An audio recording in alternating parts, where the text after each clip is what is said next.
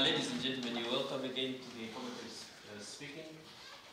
As we're reminded in the gym to keep our phones on silent and not to record because the video is going to be shared with all of us.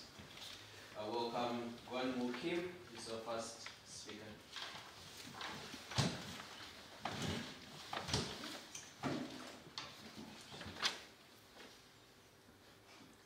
Picture this situation. While you are deep asleep in your cozy bed, a news report about the traffic accident pops up on your smartphone.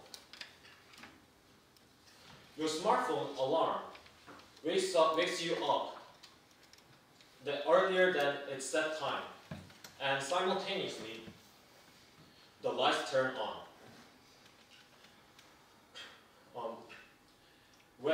As you wake up, you go to the shower room, but before you take a shower, the boiler turns on automatically. And to ensure you to have immediate hot water. After your shower, you go to the kitchen to eat your breakfast. And that breakfast pops out from the toaster. When you leave your house, all of the electronic devices are shifted to the sleep mode automatically. And these kinds of conveniences seem futuristic, but they are actually happening right now. This is due to a breakthrough of technology called the Internet of Things, or IoT. The Internet of Things is an interconnection of devices embedded in everyday devices. It operates through special measures by allowing objects to be remotely controlled across the infrastructures. By connecting those infrastructures, the IoT allows an endless connection between machines. Think about it this way. When you visit a skytree to see the landscape of Tokyo, you don't know the exact information about that place. However, if IoT integrates with the computer in the telescope, you are able to know the information about those places where you are looking at, and also the specific places. Well, this is the technology of IoT, where the object itself utilizes the information. Essentially, the connectivity between IoT offers the connectivity between electronic products and machines. This is called a machine-to-machine process. A machine-to-machine process is a direct communication between products and machines, such as computers, smartphones, and televisions. This also includes wired and wireless connections. The interconnection of devices is applicable in many fields, and this allows advanced applications. These advanced applications enhance our daily life experiences. Let's take an example of smart cars. Smart cars function through the wireless connections between those machines. Well, it also detects the places, the information of the places where you want to go by the wireless connections between the cars and the GPS, and the signals received by the other cars. While the IoT offers so many positive effects due to its conveniences and smartness, it also exposes humanity risks, as it is case with many things in our lives. Greater return accompanies with greater risks. Have you ever heard of the technological singularity? By the advent of IoT, many experts are predicting that technological singularity is approaching soon. For those who may not know what this means, think of the movie series The Matrix, where the technological advancement skyrocketed to an extent of humans can control over the machines, but actually become hostages of them. Luckily enough, even without Neo, by careful and proper preparations, humankind can overcome this danger and remain as a top predator in the food chain. Stay tuned in on what's coming with the technological advancement is definitely be helpful due to its technology, because technological breakthroughs intertwine our lives and it is key to our near future. Klaus Schwab, the founder of World Economic Forum, said, "I believe that if managed well, the fourth industrial revolution can bring a new cultural renaissance, which will make us feel part of something much larger than ourselves, a true global civilization."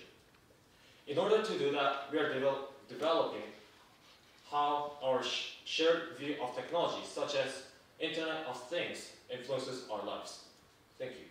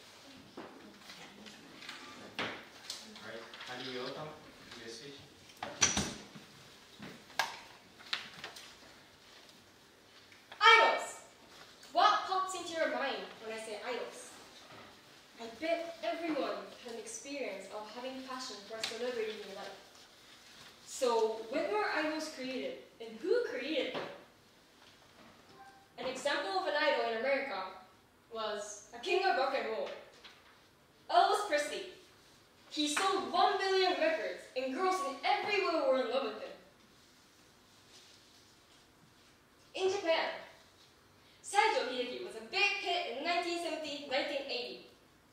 In Korea, a group called HOT was very popular.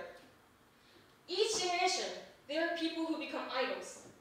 And those idols had influenced many people, and idols still influence even more people today. Then how do these idols affect us?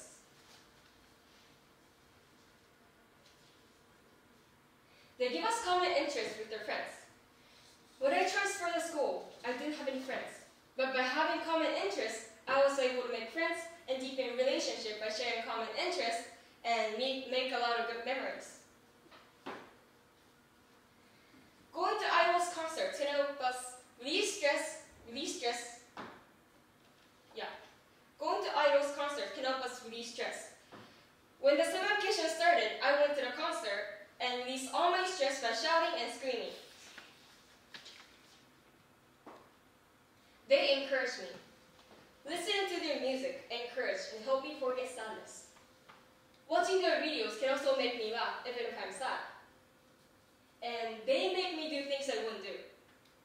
Now, I'm in love with a guy named Jungkook, who is one of the members of BTS, which is my favorite band. I start my morning with him and end my day with him. He is so handsome. But he has a high standard ideal type. Now, I have bad fashion sense. I can't cook well nor sing well. I'm not even fit or smart. As a conclusion, I'm totally opposite from his ideal type. I knew it was impossible, but I wanted to date him so bad. So I decided to do my best to be his ideal type. I started to cook, work out, study hard, buy more clothes, put makeup on every day. I even tried to change my personality. What I want to say is, idol makes you do things you wouldn't do and things you hate to do. But idols are not always good. There must be disadvantages to liking idols. We tend to use too much money.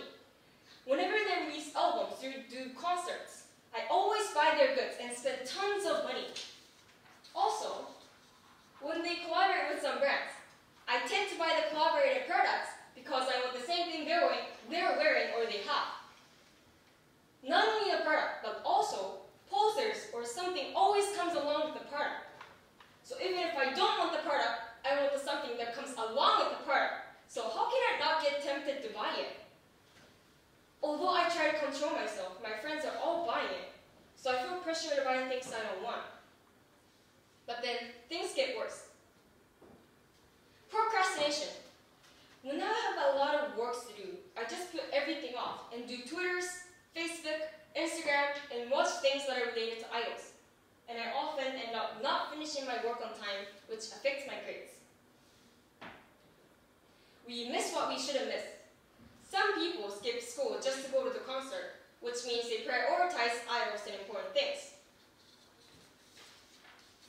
Addiction. When I'm totally into Jungkook, I spend all my time thinking about him, and it becomes a serious addiction. There's even a name for it called celebrity worship syndrome. When a person is obsessed with idol, the idol becomes a center in their life, and it impacts their life in negative ways. A lot of people are into celebrities, and I am one of them. It's okay to like them. But when we focus too much on celebrities, there must be something we missed, and we don't even know what we missed. It could be your friends, your family, something really important, or something that affects your life. So do not spend all your time for celebrities. Instead, try taking an interest in various things. I'm a fan of an idol, so it's sad to say this, but honestly, celebrities don't really care about their fans or our life, and they don't even know we exist in this world. I'm not saying don't like them because they're mean and ignorant. What I want to say is balance it out. Your family, friends, schoolwork, rest, exercise, sleep, and then idols. Do your work and care about the people around you. make idols your first priority, because your life is much more important than those idols. Thank you.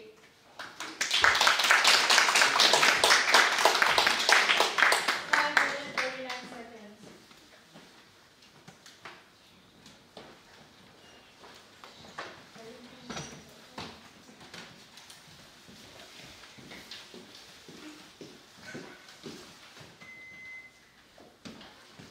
Would you like your time back?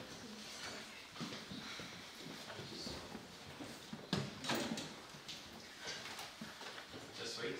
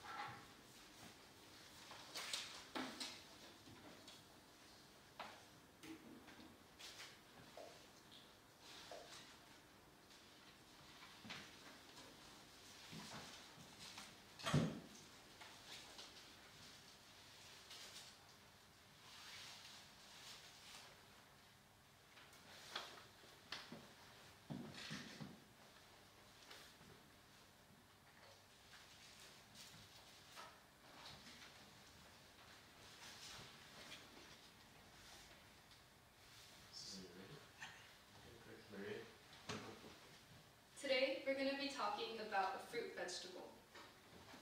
A fruit vegetable which has an identity so interesting that has... I'm sorry, can I say it again? Thank you, sorry. Okay. Today, we're going to talk about a fruit vegetable. A species so interesting that its identity has been debated over and over again, and a species so fascinating that it's even been to court. And by court, I mean the U.S. Supreme Court of Law. So let's begin with that. In the U.S., just over 200 years ago, fruits had lower import taxes than vegetables, so the importers of this plant wanted to label it a fruit so they could get more profit for themselves. But on the other hand, the tax collectors demanded it be recognized as a vegetable so they could collect more taxes, therefore make more money. At one point, the debate got so heated that the common usage classified this plant as a vegetable under the Tariff Act of 1883. This plant I've been referring to is the Solanum lycopersicum. Solanum lycopersicum plants are round, can vary in size, have edible seeds, and are red. If that wasn't enough information to get you guessing, Solanum lycopersicum plants are tomatoes, or tomatoes, if you will. Not only are tomatoes nutritionally and culturally significant, but with today's globalization, it is inevitable to come across a tomato in one shape or the other. According to the USDA, Americans eat around 10 kilograms of tomatoes each year per person, and around half of that comes in other forms such as ketchup, salsa, or tomato sauce. But I mean, what are French fries without ketchup, and what's Italian food without their pomodoro sauce? This multi-purpose vegetable is also known and used internationally for its umami. Umami is a word adopted from the Japanese that can be translated to mean a savory, pleasant taste, with the savory taste being the fifth basic taste after salty, sweet, bitter, and sour. Umami can be found naturally in some foods, in the glutamate of some foods, such as tomatoes, or can be exposed by fermenting in the case of cheese, or releasing its amino acids through cooking in the case of beef. When these umami-flavored foods are combined, take for example a cheeseburger or bolognese pasta, a combination of tomatoes, cheese, and beef, people's cheeks begin to flush and they eventually end up looking like tomatoes themselves. I've also observed that millennials have been going through a healthy diet and superfood phase, but what they fail to recognize is that tomatoes are nutrient-dense superfoods themselves. With the tomatoes' natural concentrations of vitamins A, B6, C, E, K, potassium, phosphorus, and more, benefits automatically include softer hairs, like better nails, better eyesight, smaller risks of diabetes, and even a decreased percentage of skin cancer development. A study by the Ohio State University, led by Tatiana Opazin, a pathology professor, and Jessica Cooperstone, a food scientist, they showed that skin cancer was decreased in mice by 50% with a diet rich in tomatoes. They showed that consuming tomatoes reduces sunburn by supplying us with dietary carotenoids, the pigments that make tomatoes red, and that is thought to be responsible for its protective effect against UV light damage. And this is relevant because even although the US associates the skin cancer, keratocarcinoma, with a low mortality rate, they still spend $8.1 billion on treatment each year. And I'm standing here telling you about the greatness of tomatoes, but if you could travel back in time and go back to Peru, where its Aztec name meant plump thing with a navel, they would send me away. Colonial American gardeners, originally those from Peru, from the Andes, today known as Peru, grew tomatoes for their looks, but were too afraid to eat them because nightshade plants such as potatoes, tobacco, and our beloved chili peppers were thought to be poisonous. This is because A, it wasn't mentioned in the Bible, and 2, they grew underground closer to Satan. However, as their speculations faded and love for tomatoes grew, people began to call it the apple of love, and the Spanish dedicated a whole festival to it. La Tomatina, the annual festival of tomatoes, is the largest food fight in the world. Though it has no political or religious significance, around 40,000 people gather in a small town in Spain called Buñol each year to have some fun with 55 tons of tomatoes. With the price of only 750 euros, you get to start what looks like a bloodbath of tomatoes. At 10 a.m. sharp, people begin climbing a grease pole with a chunk of ham at the top. And when that chunk of ham is successfully dropped, the food fight begins. The youngsters of Buñol enter the square with trucks full of tomatoes and begin throwing around. At 11 a.m., the red streets, along with anyone that wants to be washed with them, are washed down with the 5 trucks hoses.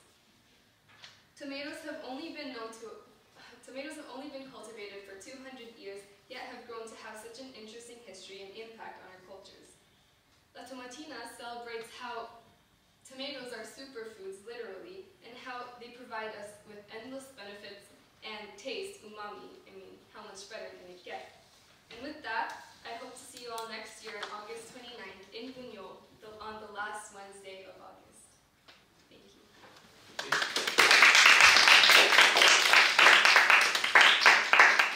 5 minutes, 39 seconds. How many seconds? 39.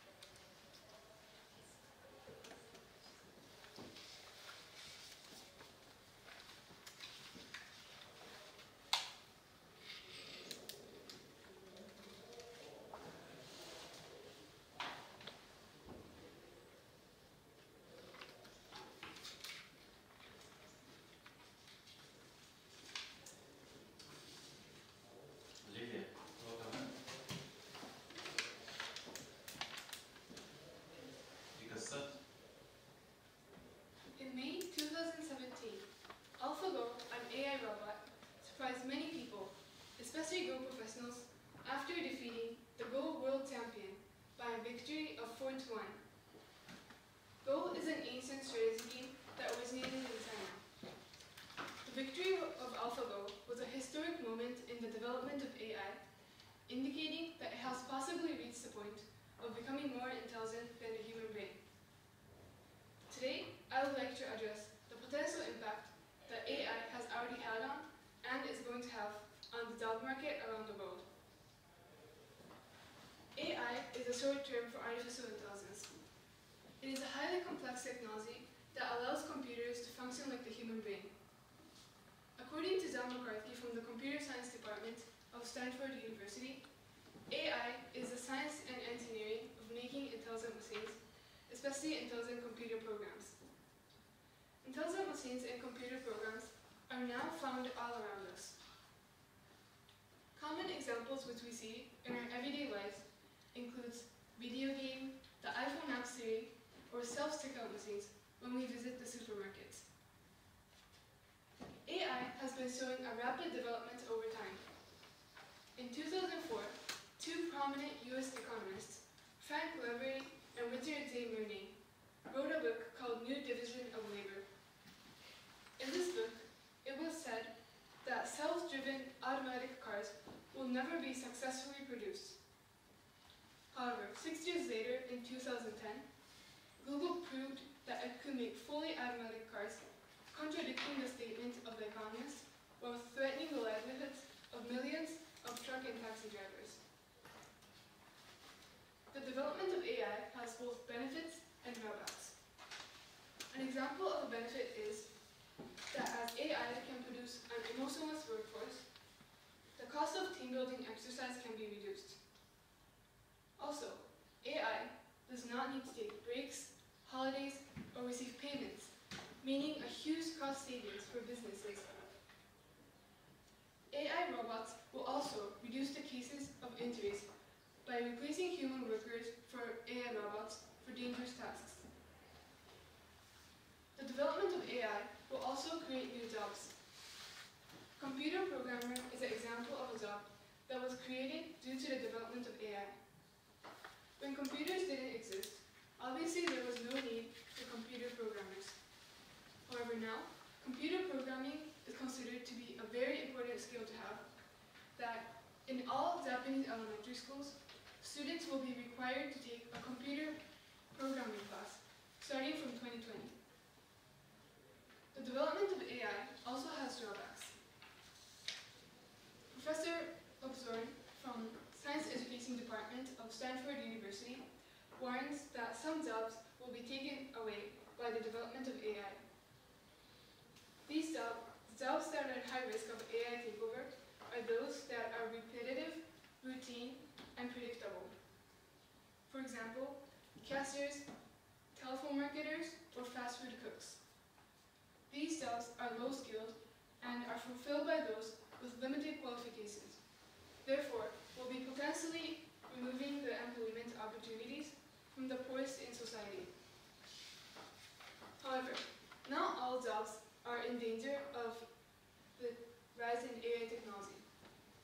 According to an article from Investopedia, an American website which focuses on investing, education, and financial news, it is said that jobs that cannot be automatized are those includes teachers, lawyers, counselors, and doctors. These jobs cannot be replaced by AI as it requires a level of adaptability and creativity that only human can provide. The development of AI has both benefits and drawbacks. As AI develops in rapid speed, it is important for us to be aware of the effect it has on us. As students, we should be aware of how the development of AI affects the job market around the world before we choose our major at college. And as adults, you should be aware of whether or not your job is in danger of AI takeover. I hope that now you are more aware of the potential impact that AI could cause on you in your career. Thank you.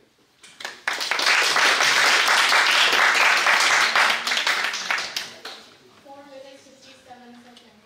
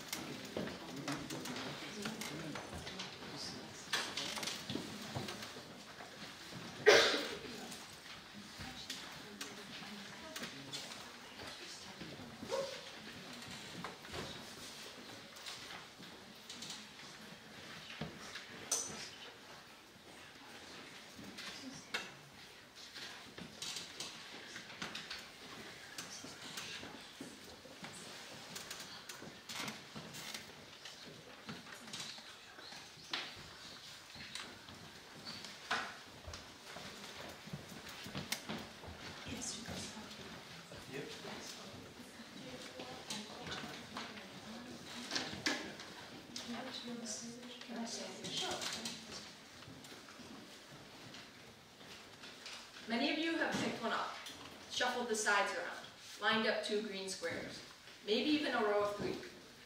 Many of you have wondered how to do it, how to solve it, how many moves it would take, how many possible configurations this little puzzle offers.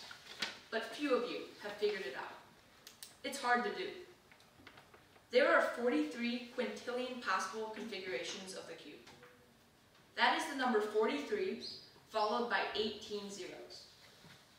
To put that into perspective, if you had a Rubik's Cube for every one of those possible configurations and lined them up, side by side, they would cover the surface area of the Earth and tower 273 cubes high. The Rubik's Cube was originally created by Hungarian architecture professor Arno Rubik in 1974. His goal was to create a working model to help explain 3-dimensional geometry. He did it so well, in fact, that he himself had trouble wrapping his mind around his own invention. It took Dr. Rubik well over a month to complete the first Rubik's Cube. But since that first moment of pride and satisfaction in the mid-1970s, millions have lined up to take on the challenge. The Rubik's Cube is the most successful toy of all time, selling over 350 million units. By the mid-80s, it was a smashing success worldwide. 1 out of every 5 people on the planet had played with a Rubik's Cube. The book, You Can Do the Cube, written by a 12-year-old boy from the UK, Patrick Bossard, was published in 1981 and sold over 1.5 million copies. The book offered simple step-by-step instructions on how to solve the cube. Today, most cubers turn straight to YouTube for a tutorial. The Rubik's Cube is made up of 26 miniature cubes. These miniature cubes are a combination of one-faced in the middle, consisting of 1 color, two-faced on the sides, consisting of 2 colors, and three-faced on the corners, consisting of 3 colors. Understanding this concept of miniature cube types is the first major step towards solving the cube. There are 2 main methods to solving the cube: the beginner's method and the advanced method. In the beginner's method, you apply a series of algorithms while working through the layers of the cube. I'm going to demonstrate this today. When solving the cube, you first complete one face, usually the color white. Mastering the color scheme of your cube is next. When starting with the color white on the bottom, authentic cubes go green, red, blue, orange, and yellow on top. After completing the first white face correctly, you should have also completed the first layer of the cube. With your first algorithm, you then complete the second layer of the cube. Following this, you create a yellow cross on the top of your square.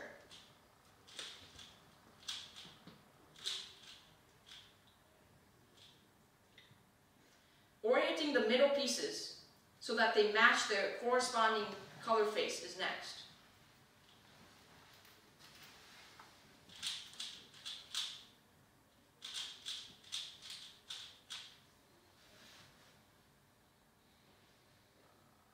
Finally, you apply a series of moves to complete the cube.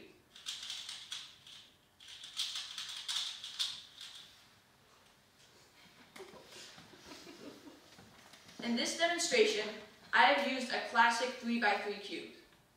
Other sizes have made it onto the market, including a 4x4, 5x5, and so on, all the way up to 17x17, which takes around 2.5 hours to solve.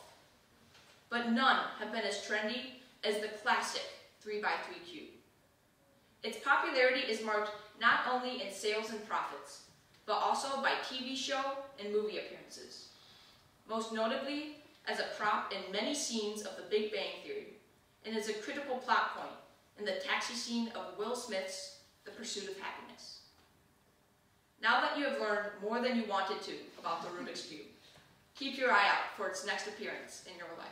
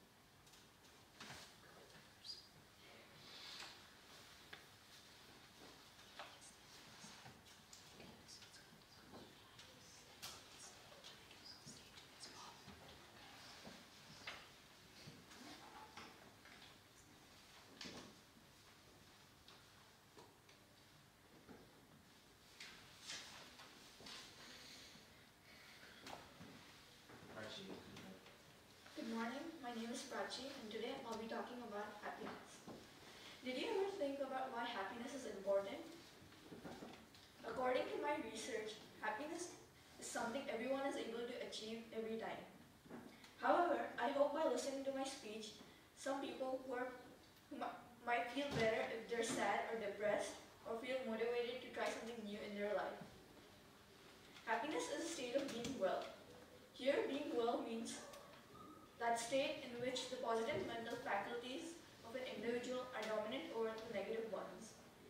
Happiness in this context encompasses the whole body, mind, and soul of an individual, although this state of being happy is to a large extent being controlled by the mind of that particular individual. In this way, happiness is a state of mind. As happiness is an abstract concept, so it emerges in a particular individual's mind and it encompasses the whole body. Thus, happiness as a state of mind is, I think, desirable for the entire world, as being nobody in the world wants to remain unhappy. Happy state of mind, therefore, is more valuable than pomp and gaiety in life. The dictum, money as his money does, is certainly overshadowed by happiness. This is because money can bring materialistic gain, and this gain is transitory to a large extent. But happiness in the true sense of the overwhelming is not certainly the only source of happiness in life, as it can sometimes be done by an innocent smile of a kid. Money is not everything that we need in life. So for an individual, happiness is all pervasive in life. Now I'll be discussing some ways and means of achieving happiness. I think the ways and means of achieving happiness cannot be categorized in watertight compartments. This is because, as it is rightly said, many a man, many a mind. In this way, many are the means of achieving happiness.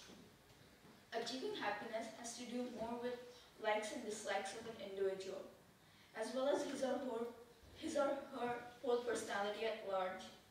A person may be happy in a routine and punctual life full of his or her responsibilities, whereas another person may be happy by enjoying the serenity of nature and thereby remaining in the laps of nature. Students may be happy when hard work results in success. At the same time, a bookworm may be happy sitting in front of a pile of books, whereas a different person from his same family can feel happy when he wins in sports.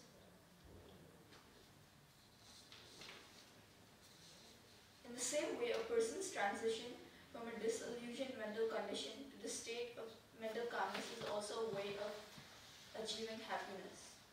In the same way, a patient's journey from sickness to well-being is a source of happiness. On the contrary, it would be a story of one man's pain and one man's pleasure. Considering all things, it can be said that happiness is an abstract concept. Its ways and means of achieving happiness are varied, so are the varied individuals' mind in the world.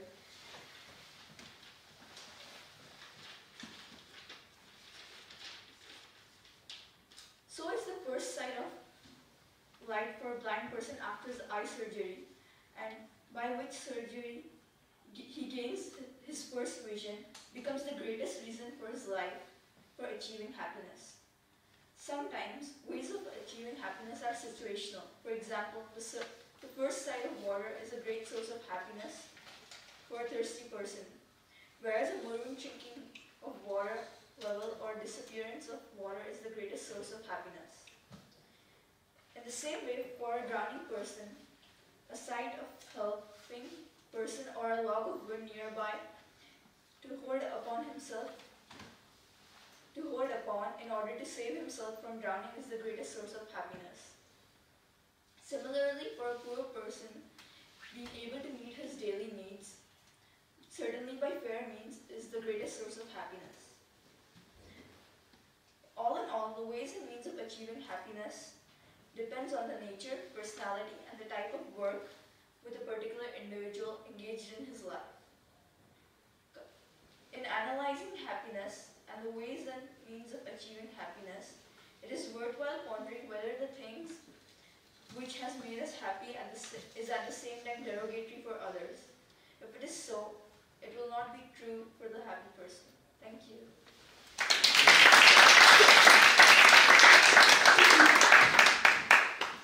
5 minutes, 9 seconds.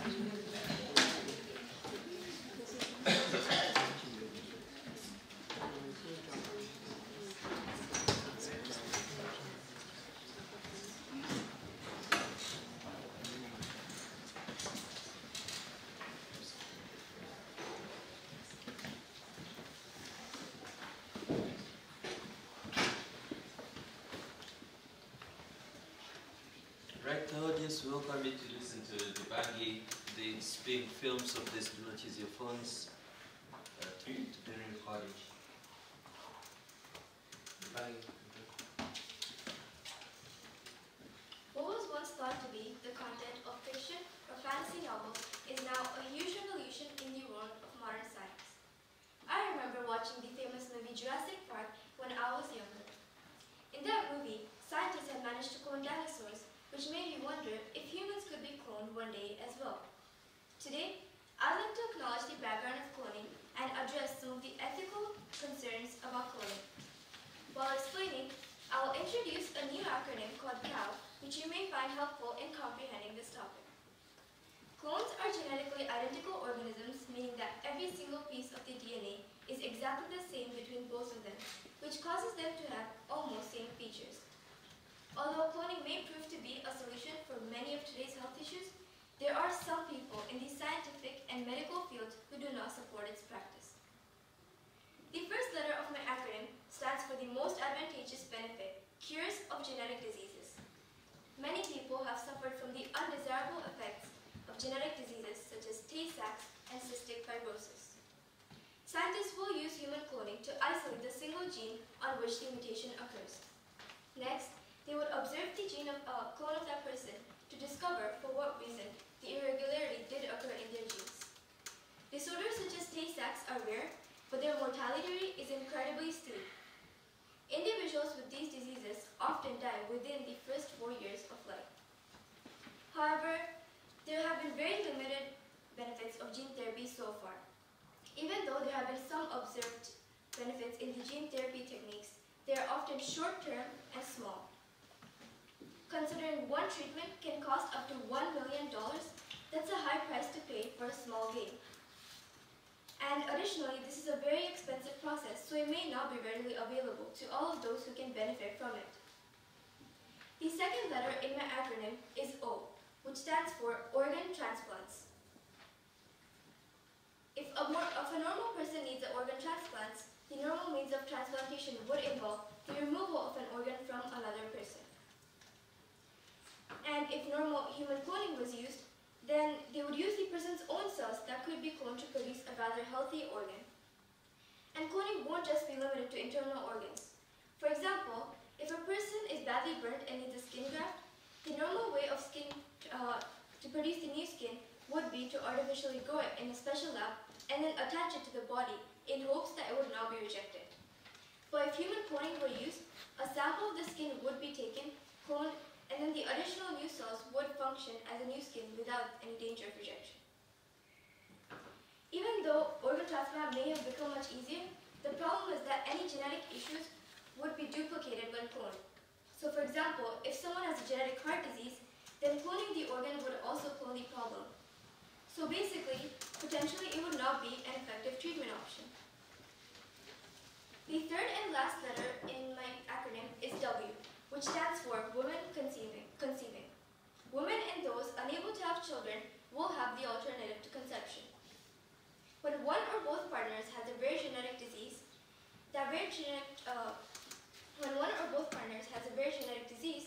then that rare genetic trait will have disastrous, even fatal effects if the child were conceived naturally. But cloning could be the answer. If a child used human cloning, then the genetic strand could be altered to prevent this rare genetic disease. And if the parents were for any reason infertile, they could use human cloning to avoid this kind of genetic disease. Unfortunately, the vast majority of pregnancies so far have gone very badly. In most of them, the clones have died, and in almost all of them, the lives of the mother and clones have been put at risk. This is why many scientists predict that the cost in human suffering and failures will be large.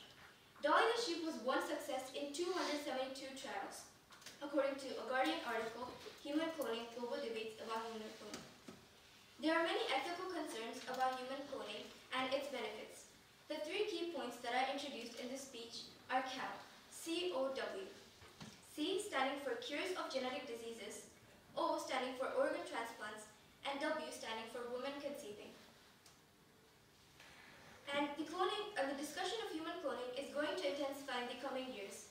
I hope that you will now be a better informed person in order to participate in this global debate. Thank you.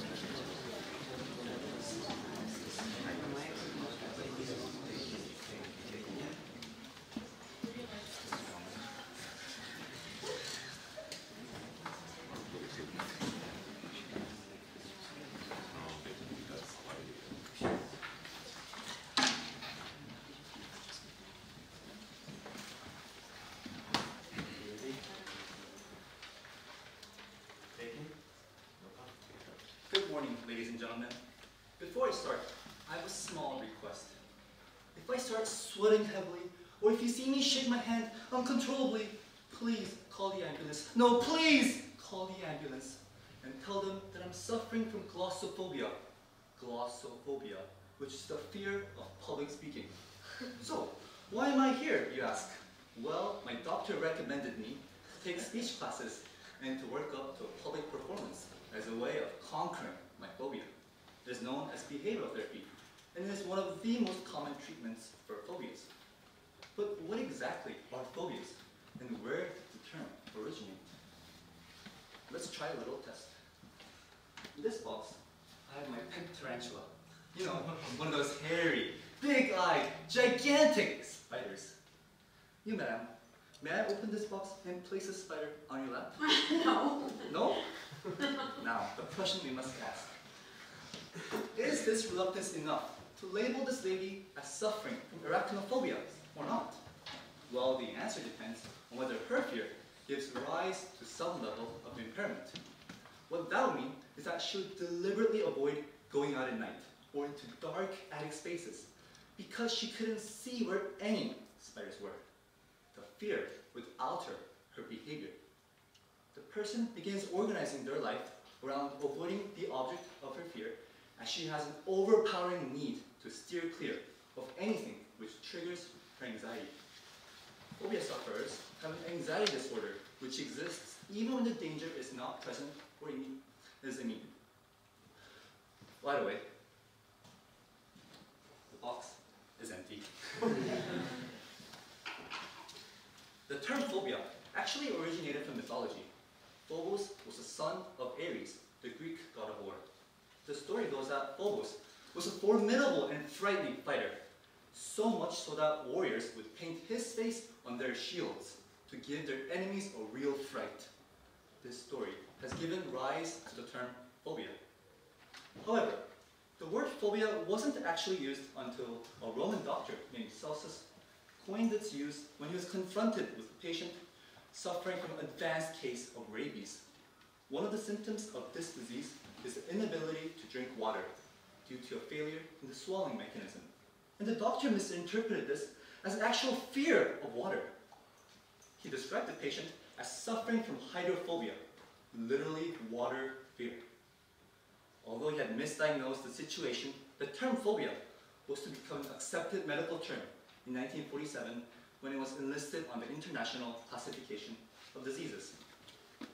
Well, many modern psychoanalysts believe that psychological problems, such as phobias, can be caused by conflicts in the mind. Usually conflicts that the person is not even aware that they're having. Commonly, this is caused by a clash of fears and desires that were too uncomfortable for the person to let themselves be consciously aware of. So, the feelings would go underground and emerge as an apparently random fear. For example, someone may develop a fear of bald men while visiting an aquarium. Strange, huh? Some of these phobias, just like the fear of bald men, are hard not to laugh at, as they seem so removed from a person's normal reality. Spiders, snakes, sharks, I think we can all understand. Similarly, fear of height and darkness are also easy to grasp. But what about this? I hope there aren't any peanut butter lovers here. Arachibutyrophobia. The fear of having peanut butter stuck to the roof of your mouth. Now, after hearing about these strange phobias, you may wonder if you're born with it or you develop it. Well, the answer isn't black or white. Perhaps some of you may join the group known as chlorophobics, those who fear clowns, after you watch the adaptation of Stephen King's It. Whereas others of you may be totally unaffected. I know I had a completely different view of swimming in the ocean after I watched the movie Jaws. Mind you, I can still go for a swim in the sea. So, in answer to the question, phobias can be inherent or developed due to trauma. So if by any chance you're currently developing a fear of listening to dreadful public speaking, the good news is that some phobias are curable. Patients can get psychotherapy, such as counseling, and learn to constantly remind themselves that they have no such fear. Other patients can get medication, such as antidepressants or tranquilizers, to cope with the chemical imbalance in their minds, which manifests itself as a phobia. Lastly, patients can get behavioral therapy, where they find ways to confront their fear in real life, just as I'm doing with this speech. Oh, my hands are shaking. Dry as a bone. Time to call my doctor and tell him that the therapy was a success.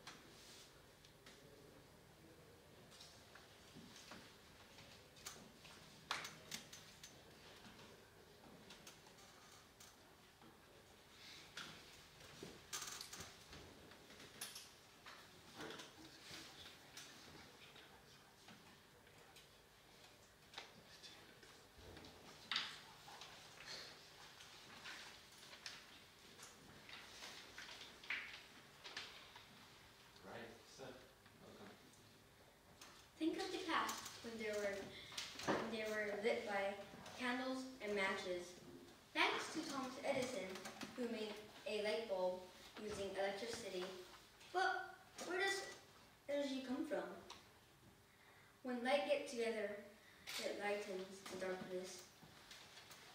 Do you know anything about renewable, non-renewable, and nuclear energy? First, there are types of renewable energy: solar, hydropower, wave, geothermal, wind, and fuel cell. And I will talk about 4 of them. But before I talk about it, I'll tell you about generator. It is a machine that spins, and they have turbines and magnets. When it spins, the magnets rub each other and makes energy. Now let's go on. Solar energy. You use solar panels like the ones that we have in our science building. They get the sunlight from the sun. Then they make it into steam. The steam goes through a tube and then spins the turbine. Hydropower uses water flow. For example, dams.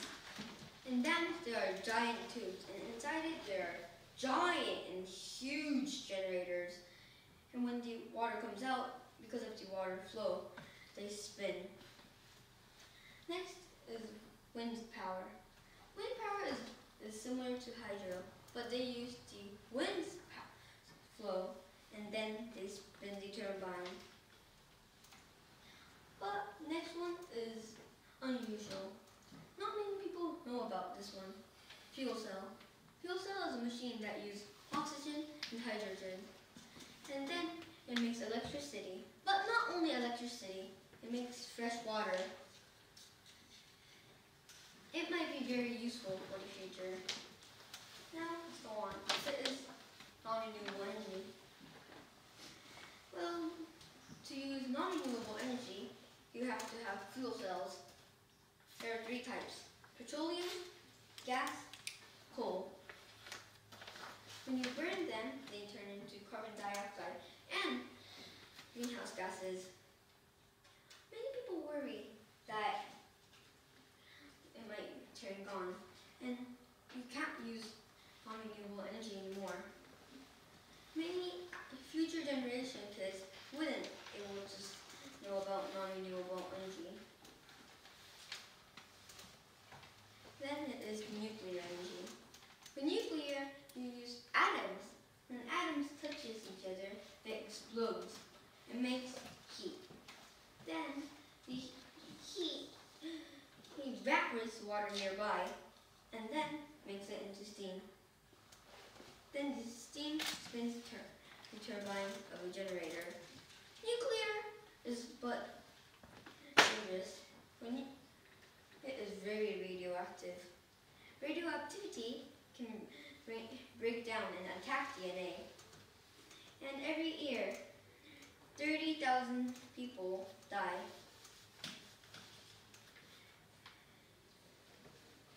A pregnant woman who may have radioactive may have an unusual looking kid.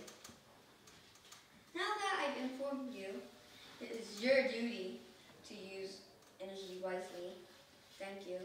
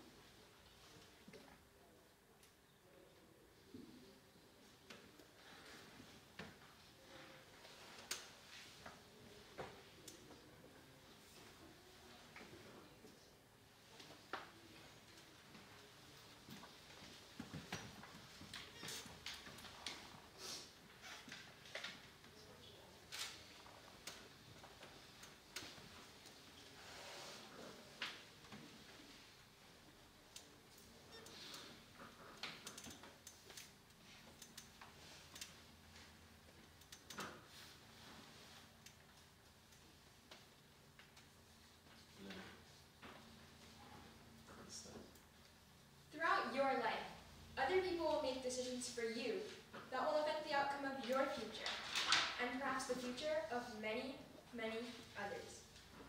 Most of the times, the people making these decisions are our parents.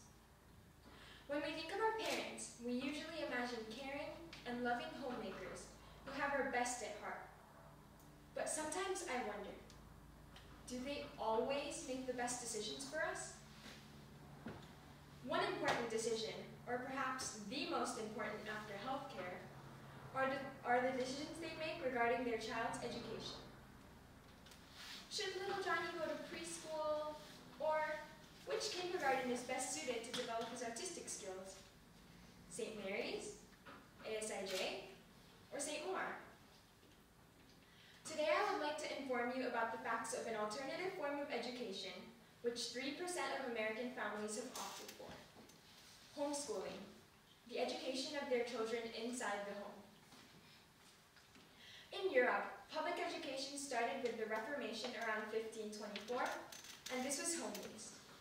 This continued to be the norm until the 1830s, when formal classroom education became the most common. Then, in the 1960s, John Rushdoony pushed for home education to combat the non-religious public school system of the United States.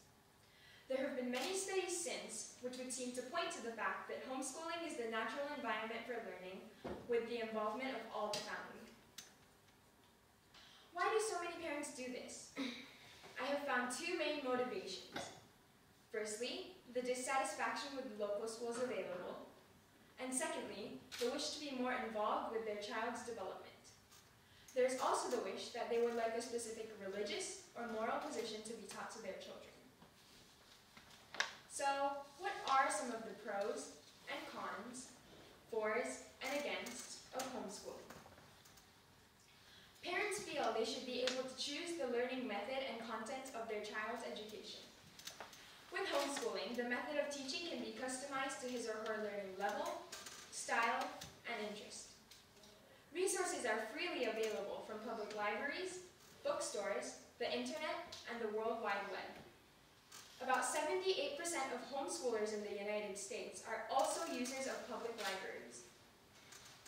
The reasons I have found for parents choosing this method of education for their children are because either the child has physical or mental issues, other special needs, religious or moral reasons, and concerns and dissatisfactions with the schools available. On average, homeschoolers scored 37 percentile points above public schoolers, and high school-aged homeschoolers had a GPA of 3.74, higher than their counterparts. About 17% of such children go on to higher education. On the other hand, critics of homeschooling question the socialization skills of such children.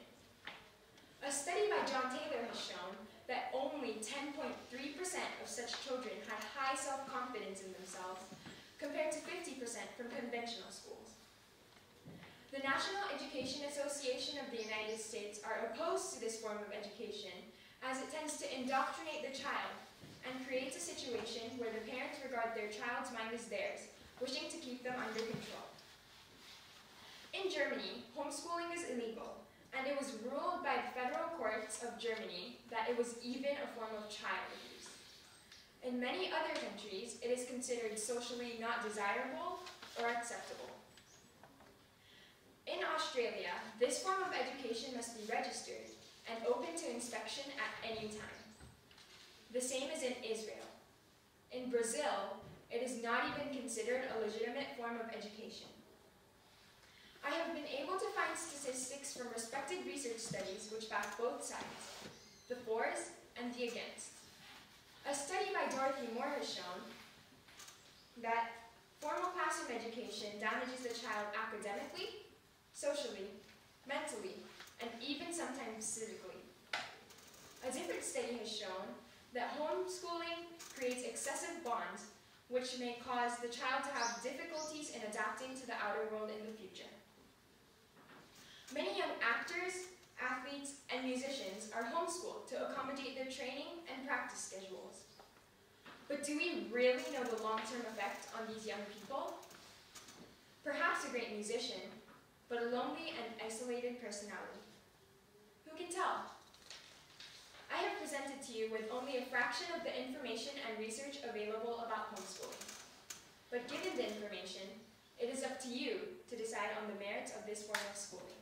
Thank you.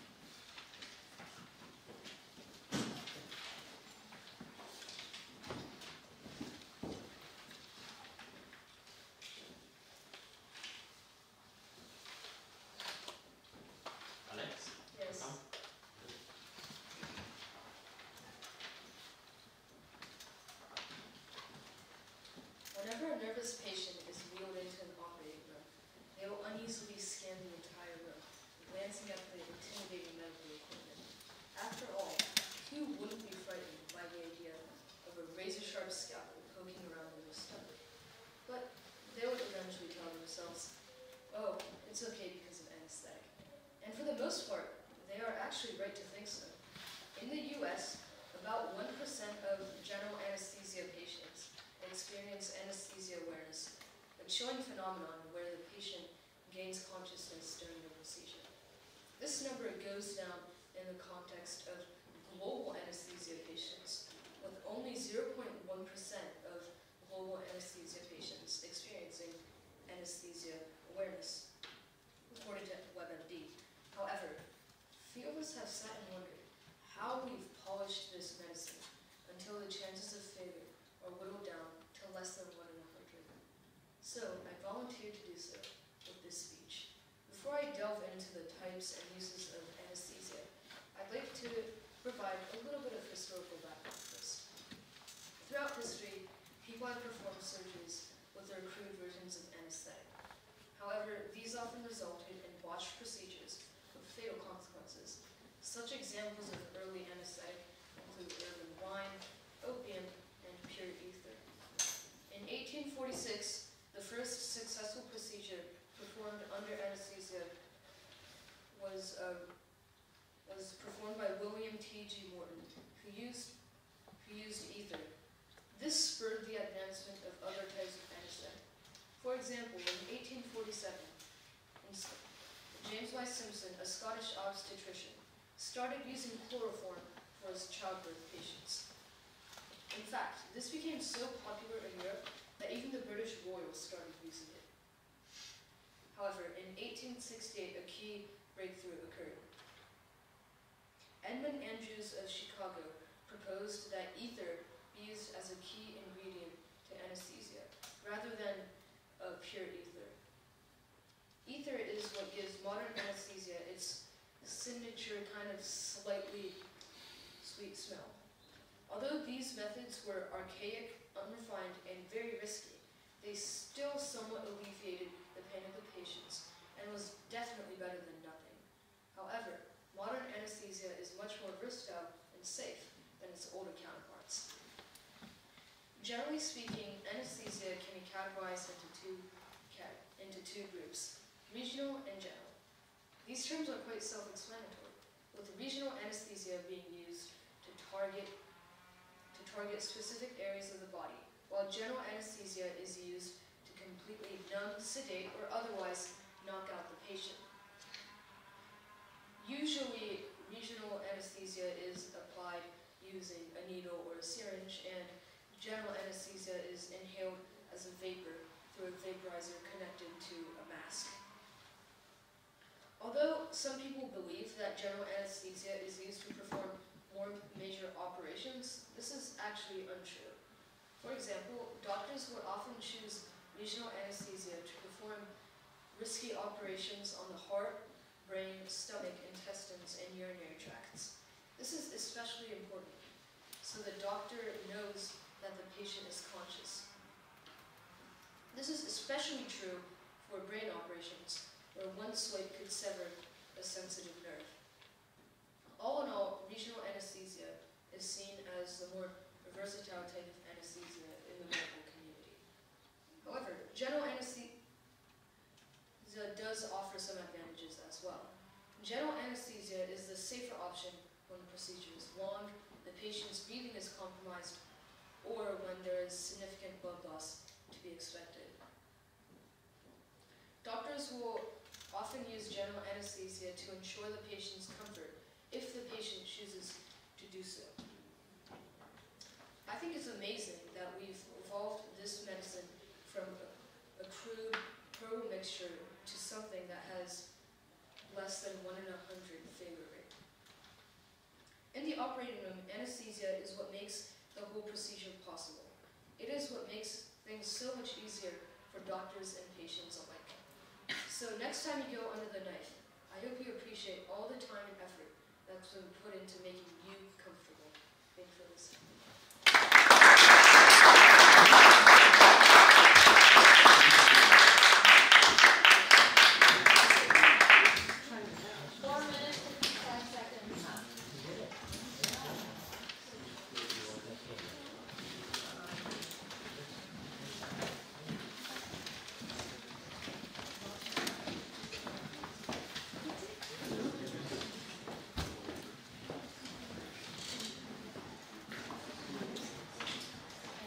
Audience, thank you very much. Those are still here. This marks the end of informative speaking.